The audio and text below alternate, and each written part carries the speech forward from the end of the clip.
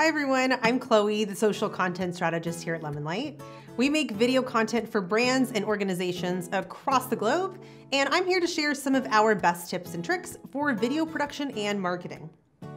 Today we're going to talk about what makes a successful live stream event. Live streaming has had its time in the spotlight since in-person events became a thing of the past, and marketers are beginning to realize that hosting a high-quality live stream event is more challenging than it seems. Between technical difficulties, no-show registrants, webinar overload, and our collective Zoom fatigue, it's not surprising that hosting a successful virtual event takes a lot of work.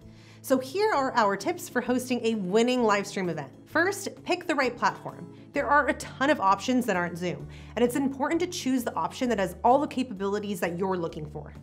One of our favorites for large events is BlueJeans, for example. Then plan for everything. If you'll have other hosts or speakers, plan to get them set up appropriately.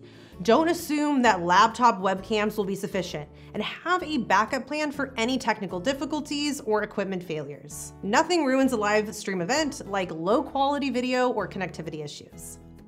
Finally, put just as much effort into your live stream event as you would for an in-person event. It's easy to forget that you're still connecting with real people through the screen, and the experience that you're delivering affects how they perceive your brand long-term. Just because it's not an in-person event doesn't mean you should lower your standards.